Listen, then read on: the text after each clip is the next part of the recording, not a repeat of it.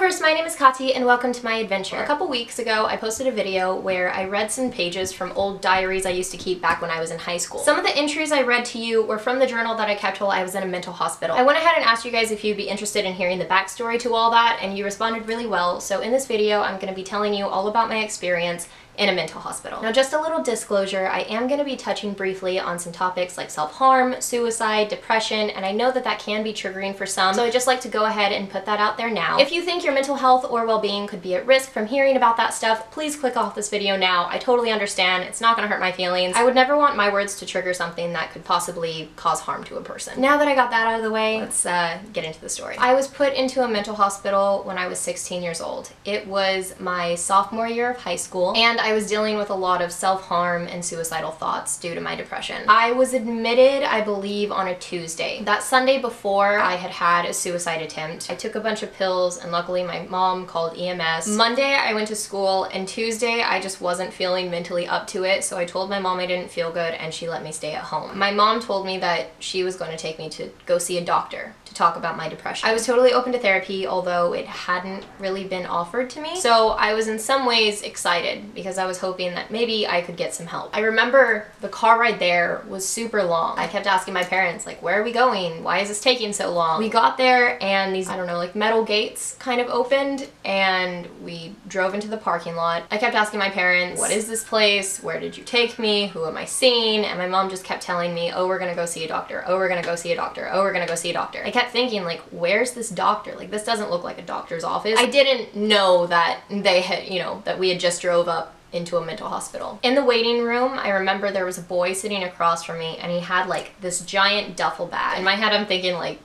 that's weird. Who has sleepovers with their therapist? Before you say it, I already know it was kind of stupid for me to be so naive, especially seeing what had happened just the other day, but mental health wasn't a huge topic in my house. It was kind of just a don't ask, don't tell thing. So I was just very uneducated on the subject. When the nurse called my family and I back, she brought us to a room that had this big table. She asked me a questionnaire with all the basic stuff like, do you want to hurt yourself? Do you want to kill yourself? Do you want to hurt others? Like all of that. And next thing I know, she was putting a computer in front of my face. I looked at her and I was like, where's the doctor? And she was like, oh, you're gonna Skype him. Okay, that's kind of weird. My parents would take me to a doctor if I'm just gonna be Skyping with him, but whatever. The Skype call lasted maybe 5 minutes at most. The doctor was very quick, and next thing I knew it, the nurse was telling me I was being admitted. Now, of course, my dumbass was like, admitted to what? Then it finally clicked, and a wave of a million different emotions rushed over me. The nurse asked me if I wanted a minute with my parents to say goodbye, and I said no. I was furious with them. I'm not trying to paint my parents in a bad light or anything. I don't even want to get onto, you know, that topic. It's part of the story, you know? I didn't know I was going to a hospital, and it was honestly kind of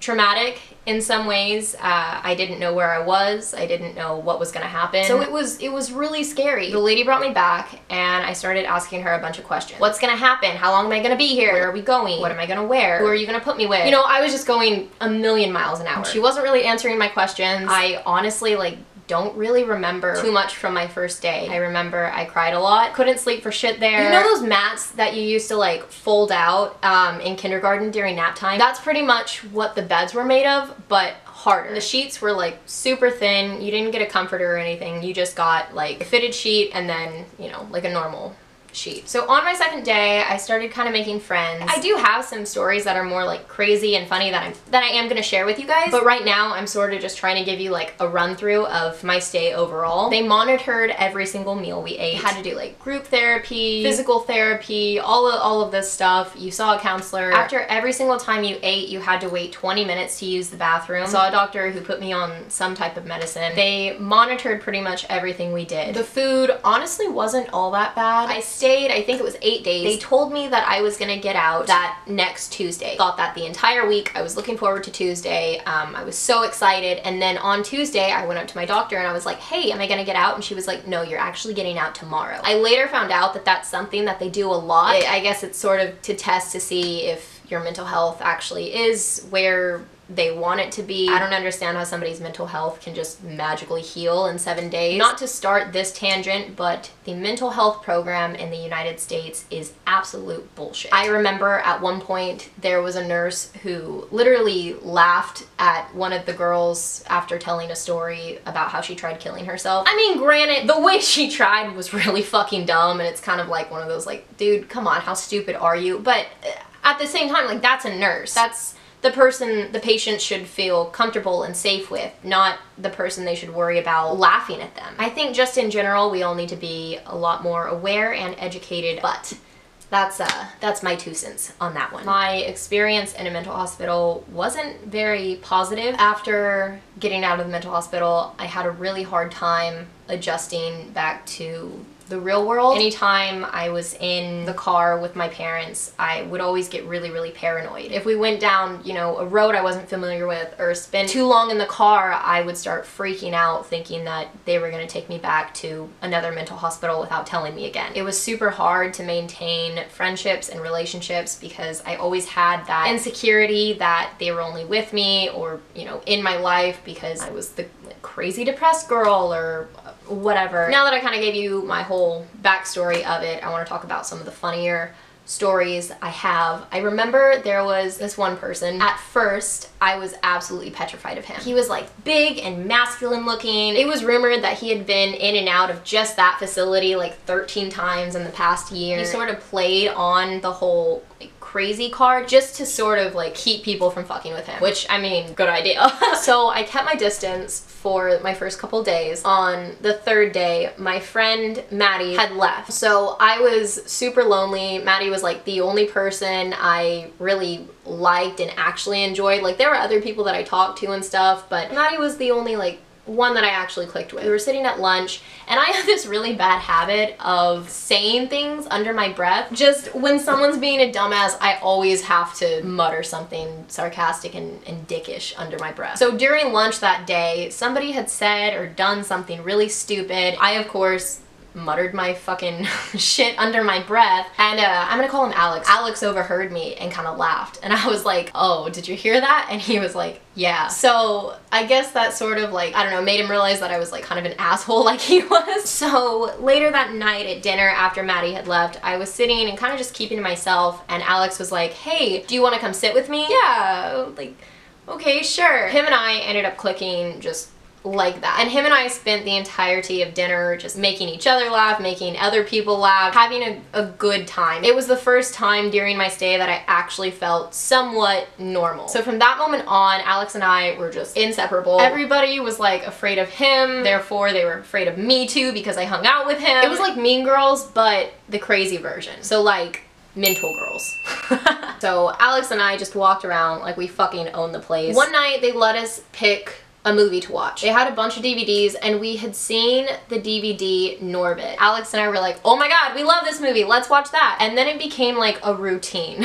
Anytime the TV was on, Norbit was playing. And nobody would ever argue with us because everyone was afraid of Alex. Now remember how I said earlier that Alex would really play into the whole like crazy role? There was one time where a girl had just gotten there, I think the night before. So she didn't know Alex and I were like top dogs. Like, I feel so bad for telling this story. But something Alex used to do to get people to like fuck off was bark at them. I don't know why that was his go-to, but anytime someone would try having a conversation with him that he didn't want to be a part of, or like ask him something that he didn't want to do, he would just start barking like a dog. Not like a straight up like insane. So this poor girl, like, it's her first full day. She walks up to us and she's like, I just got here last night and it's already the 2nd time we've watched Norbit. Why don't you watch something that everybody else picks? And I go, I feel so bad telling this story. I go, Alex, sick 'em! And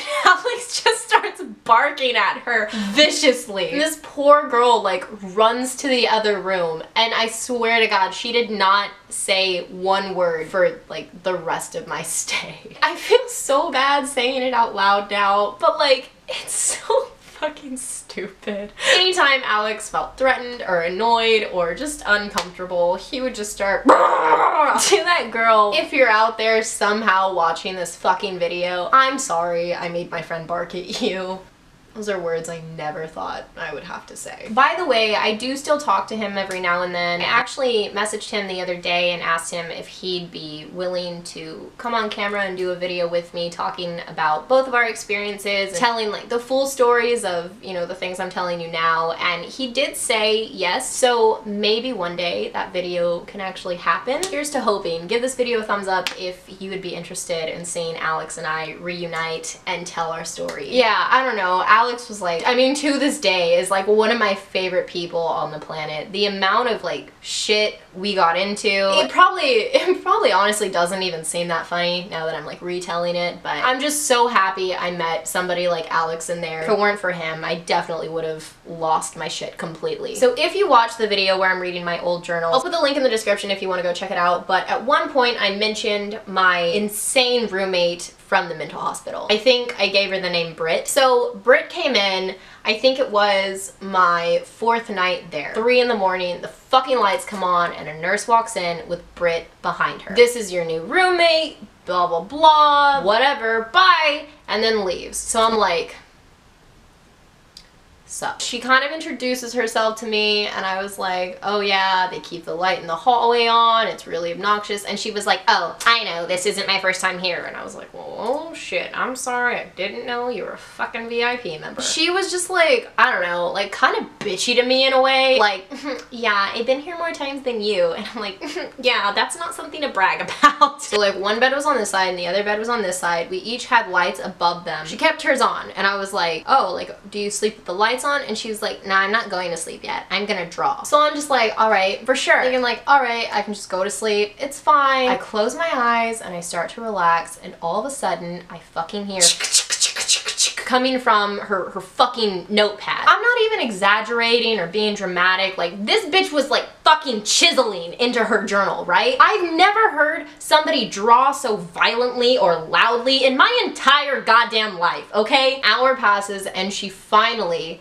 decides to turn off her light and go to sleep. I'm like, this is my time. 30 seconds later, I kid you not, I hear before she went to sleep, she did say, I kinda snore, so if I end up waking you up, just wake me up and I'll stop. Bitch, kinda! You could've fucking caused an earthquake in Uganda with that fucking noise. Alright, you know, everybody snores. Get up out of my bed and I'm like, hey, Britt, you know, like try waking her up. This bitch straight up is like, fuck off, like in her sleep. I'm like, cool.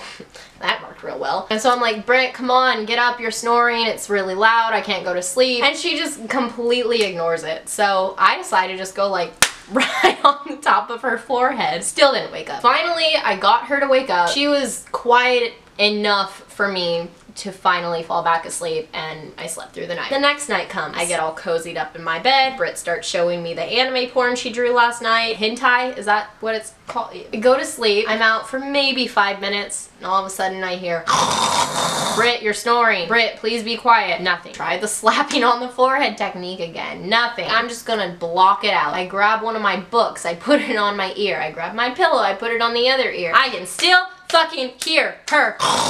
There's no way I'm actually getting up from under my covers again. I need to just like throw something at her. So I look over my bed and I see this ball fucking punted. Hits her head, doesn't wake her up. Plan B didn't work, so I look on the other side of my bed and all that's fucking there are my chanclas. I grabbed one of my shoes and I threw it at her. She kind of moved, didn't stop the snoring. I grabbed the last shoe, hold it in my hand for a second, close my eyes and make a wish. Throw it, probably like the hardest I've ever thrown anything in my entire life. And she jolts awake. And so instantly I like pull the covers over my head and I'm like, she was quiet for the rest of the night. I remember the next morning too, she was like, hey, your shoes were on my side of the room this morning. Did you like throw them at me or something? And I was like, no, like, wow, that's really weird. Maybe one of us was sleepwalking or something. I have stories for days that I could tell, but I think that's all I'm going to share in this video. One day, if I am able to meet up and film with Alex, you guys can meet him and see what a fucking awesome person he is. is and we can tell the stories together, but for now, you're just gonna have to settle for me. Yes, I dealt with self-harm and suicidal thoughts. That wasn't the first or the last time I had tried killing myself or anything, but today I am doing incredibly good. I haven't hurt myself in years. I haven't tried killing myself in years. I'd like to say I'm doing pretty good. If you're dealing with something as serious as suicidal thoughts or self-harm, or you're just really depressed and feel alone, please know that it is 100% okay to reach out. Reach out to a parent, a teacher, a friend, a family member, somebody you feel like you can trust. And if you don't have anybody like that,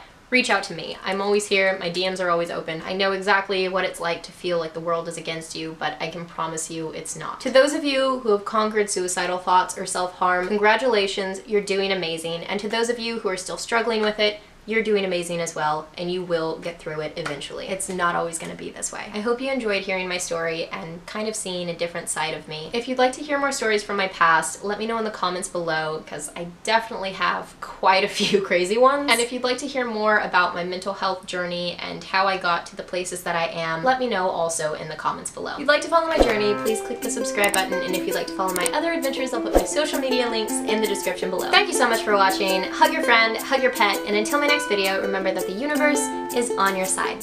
Bye.